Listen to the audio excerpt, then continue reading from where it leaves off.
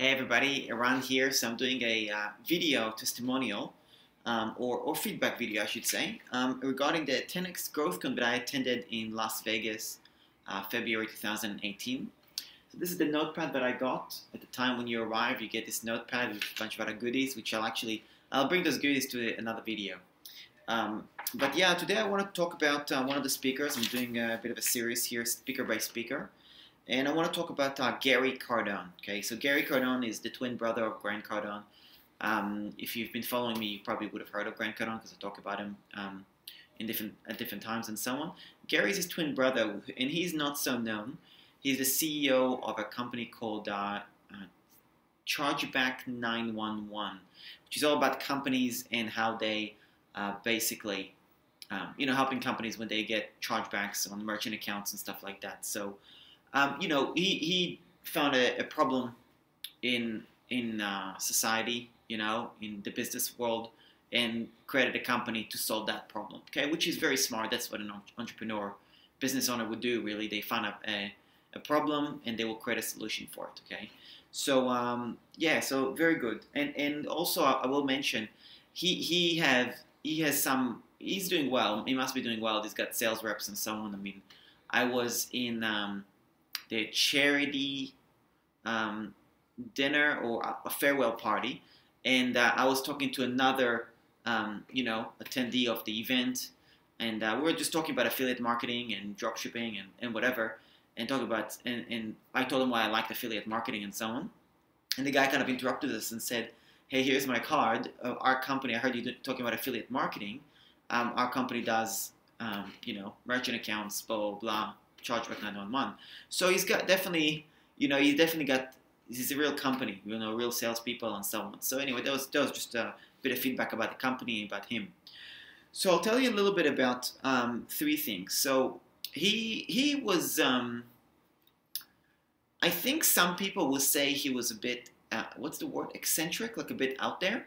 And he is a bit out there in a good way, I think. He definitely is looking outside the box and thinking in futures, okay, which I really liked the way he was thinking, okay? So he was talking about globalized marketplace, okay, and how basically, give it, I think, 5 years, he was saying, the whole world will be one big economy. It really is, and it's already heading in that way. Trade will be all global, everything will be global, okay? And he said you want to work on three capitals, okay? Your intellectual capital, right, all your knowledge, your spiritual capital, and your financial capital. He said if you can work on those three things, you will survive this globalized economy. And if you don't, you're not gonna survive it. Okay. And he said the reason that is because the world is going in that direction of a globalized economy, and the giants, the brands, they're gonna take over. And it's true. I'll tell you one thing I've noticed in Australia. And I'm sure it's like this in other places. There's a shopping center called Westfield, and that's taken over, really. You go to any city in Australia, you start seeing these Westfields. And they're all very much the same, okay? And I start seeing it in airports as well. It's, you've got different shops, You start seeing Victoria's Secrets in those places. You start seeing, kebab shops. You start seeing Chinese food. You start seeing food courts. You start seeing this. You start seeing that. It goes on and on to all these shops that you're starting to see. Nike, I saw Nike. I see Puma starting to emerge, trying to catch up. Grocery stores, in Australia we got Coles and Woolworths and so on. So, and in every one of the shopping centers, there's all these things, and they're giants. Every one of those things, they're giants. They're commodities, okay? And it's kind of the same pattern over and over. I'll give you a few others. In Australia, we have Boost Juice. You start seeing Boost Juice pretty much in many places. It's a healthy juice thing, fruit juice, right?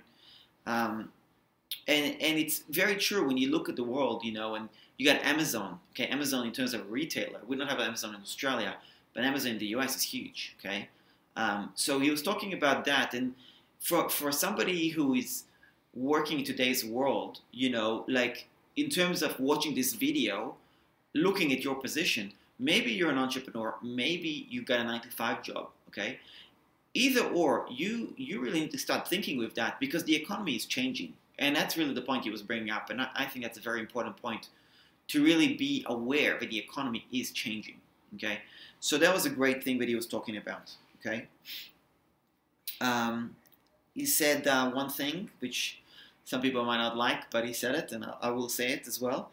If you're not worth $1 million in 3 years, you're either lazy, or you got shit in your head, or you're on the wrong team. Say no more. I don't totally disagree with him, actually, but only time will tell. He talked about, oh yeah, he said by 2020, 2022, he reckons half the retailers in the US were bankrupt. That's another thing. He was talking about the global economy. And then he was talking about Bitcoin a little bit. And he said, what do you guys think about Bitcoin? And some people were like, yeah, you know. And he said, Bitcoin is like a heroin. It gives you that high. It's going to mess you up. Okay, that's his take. No comment.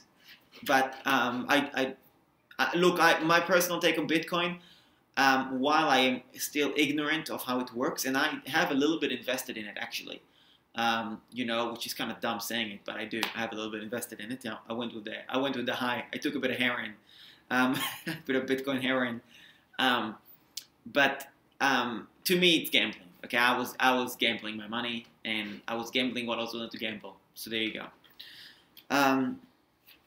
And the last thing, but I will comment about his speech, and that's not something he necessarily said, but and this is not a how should I say? This is not me putting him down. Okay, Gary is very, very powerful guy. You could tell. I met him as well. We had a quick chat. You know, very, very cool dude. Okay, I mean, very a lot of similarities to Gary Cardone, obviously, right? But it was just interesting to see, and he commented on it.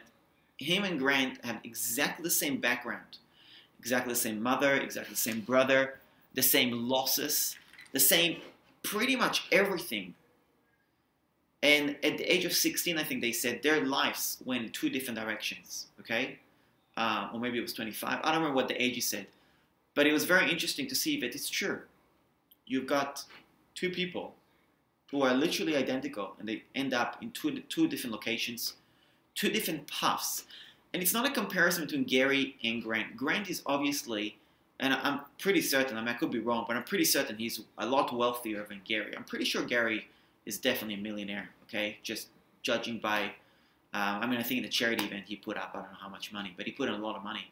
So, you know, I'm pretty certain he's a millionaire in his own right, very, very successful. But Grant's like, you know, close to $1 billion, you know, getting up there on that level. And it was very interesting to see that it's a choice factor. What path do you take, okay? And that's a question you should ask yourself. What path are you taking, okay?